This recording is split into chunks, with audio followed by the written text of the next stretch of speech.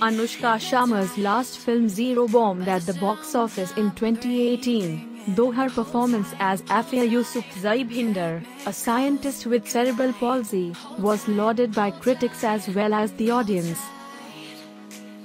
The actress has been missing from the big screen since then.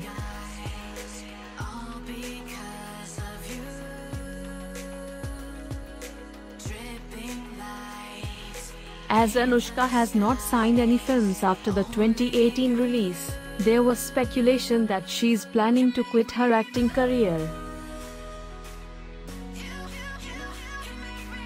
However, the 31-year-old actress has a perfect reply to all the rumors that stemmed from her being away from the limelight.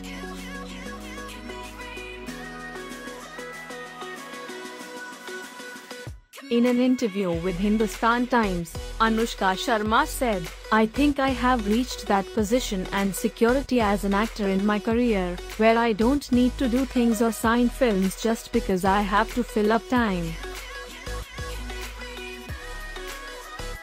Anushka, who made her Bollywood debut with Rab Ne Bana Di Jodi in 2008, added, "In the past 3 years, I have been working in a fashion which was very hectic, and have done roles which were extremely demanding.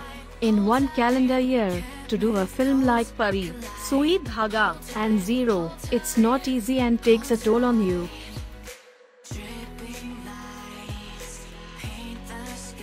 All are different, and required a lot of prep."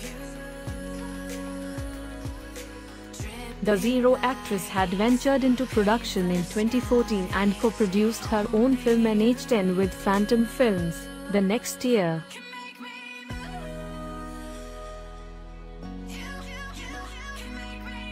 "I want to be able to look back and see what I have done. I am satisfied with the work I have done. I have always been picky and have chosen different kinds of movies and roles for myself," she said. Anushka Sharma has worked in films like Rab Ne Bana Di Jodi, Band Baja Barat, Badmaash Company, Ladies vs Ricky Bahal, Dil Dhadkne Do, Ae Dil Hai Mushkil, Sui Dhaga, PK and her latest release Zero.